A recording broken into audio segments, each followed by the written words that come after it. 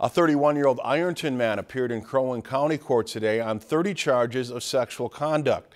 Andrew Mark Donnelly was first brought in for an interview in February after details emerged about two child victims being sexually assaulted in a Brainerd home. Judge Christine DeMay agreed with the state's recommendation to release Donnelly on either a conditional $100,000 bail or bond or on his own recognizance by following a long list of guidelines.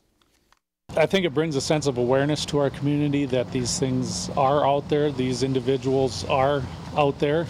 I don't believe that this one here was a stranger type of contact, so it should bring awareness that a lot of times on these heinous crimes that it's individuals that we know and trust.